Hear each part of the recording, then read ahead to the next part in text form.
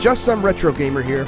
Welcome to another Gaming Showcase, a series where I will introduce you to some games you might not be overly familiar with. Today we're taking a look at Sunset Riders, an arcade run-and-gun game by Konami and originally released in arcades in 1991.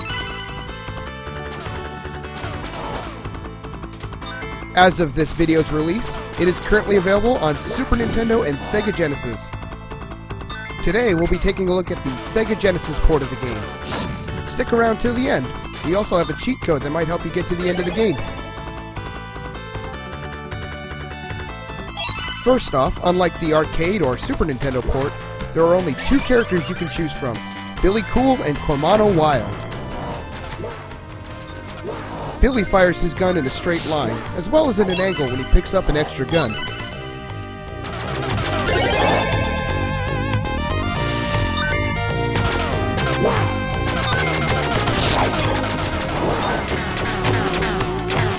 Cormano fires a spread shot that covers a bigger area.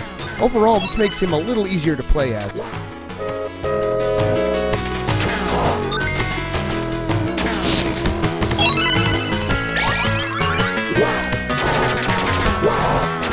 As far as other differences go, there are only a total of 4 bosses as opposed to the arcade's original 8. The levels are also structured a little differently. Each level actually consists of 2 stages.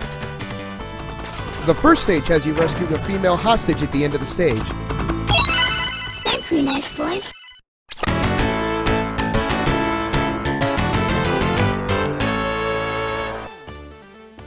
While the second one has you fighting the boss of that area.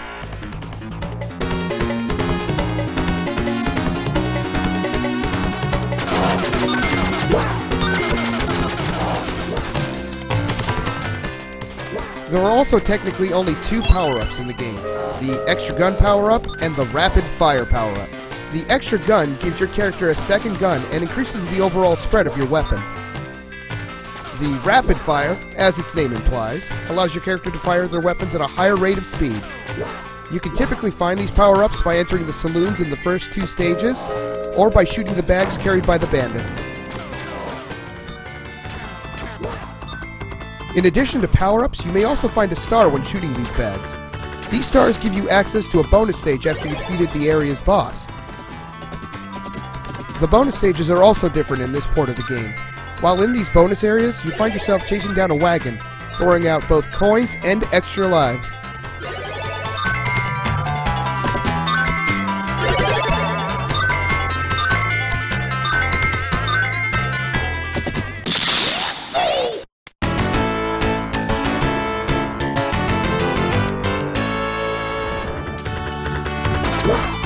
Sometimes shooting a bag will also reveal a stick of dynamite. You can pick these up and toss them back at enemies. Just be careful not to blow yourself up. These also explode when you shoot them with your gun.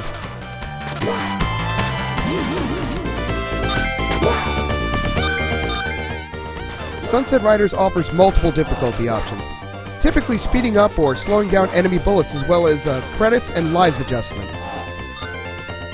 Unlike the original arcade and Super Nintendo ports, this game also offers a 2-player versus mode, along with the 2-player co-op.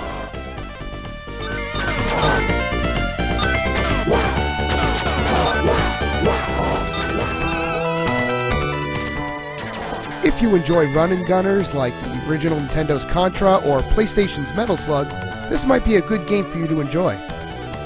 As of this video's release, the game cartridge is currently selling for about $40 on eBay. And while it is a fun game, I feel that is a bit expensive for what you get from the game, considering the game can be completed in about 20 minutes or so. Though, if you were to give this game a rating, I would probably give it a 7 out of 10 myself. Okay, and as promised, here's a cheat code to give you 99 credits. First, go into the game's options screen. Go to the sound test and play sound 0E.